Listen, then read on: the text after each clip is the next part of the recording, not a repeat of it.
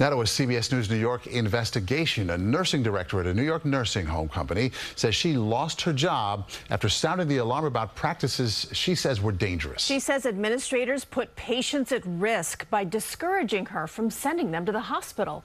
Investigative reporter Tim McNicholas joins us now with details. And Tim, this is not the first time that you've reported on this company. That's right. Last summer, the New York Attorney General sued the center's healthcare network, which includes dozens of nursing homes from upstate to New York City. And now a former employee says the company tried to sweep problems under the rug to avoid further scrutiny. A banner outside reminds people heroes work here, the Troy Center nursing home. But former nursing director Sherry Reppenhagen says her bosses treated her more like a villain after she complained to them about holes in the ceiling, insect infestations in residents' rooms, and patient care. They would give me wrath about it all the time, but I think they knew that I wasn't going to back down. Reppenhagen says she pushed back the most when she says administrators discouraged nurses from calling 911 for patients in need. She says she wanted to send a patient to the hospital last year, and the medical director instead told her to wait an hour and reassess. I hung up and went and reassessed the patient immediately and called 911. So you just went ahead and did it on your own? Yeah. If you had waited an hour, what kind of situation might that have put the patient in? Possible death.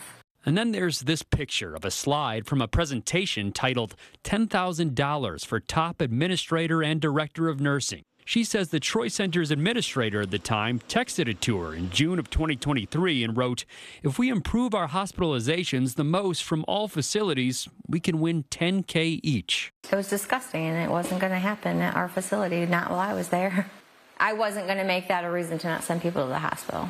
The Bronx-based Centers Healthcare Company oversees the Troy Center upstate and dozens of other nursing homes across New York and New Jersey, including the Martine Center in White Plains, where Albert Dunn moved after he suffered a stroke in 2019, and where his daughter, Marie Dunn, says she noticed Albert looked extremely ill in 2021, so she says she urged a nurse to call an ambulance. Surprisingly, they were telling me no, because literally they were saying, oh, well, they just gave him they started him on a round of antibiotics and he should be okay. Marie says after she threatened to call the police, her dad was taken to the hospital, where medical records show he died 4 days later from respiratory failure. Common sense could tell you, and also as a medical profession, you should know that this man needed to go into the hospital to get the medical attention that he needed. CBS News New York first told Dunn's story last year. This is a notice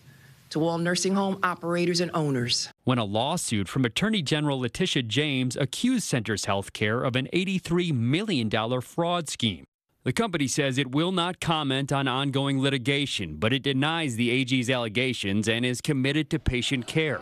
Centers also denies Reppenhagen's claims, which are included in a lawsuit filed last month by her attorney. People could die and be seriously injured by this policy, and that's why we're calling on them to end it today. Reppenhagen's lawsuit accuses the Troy Center of using so-called soft files for some patient issues or unofficial records that are not uploaded to residents' files to avoid liability.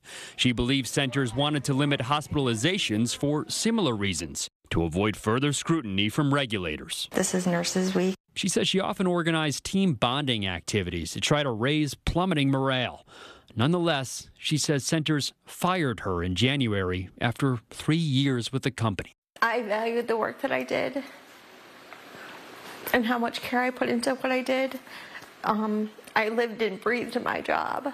Honestly, I feel like I hope this interview makes one person get a bath. That's all I keep saying. Like, if it helps one person there.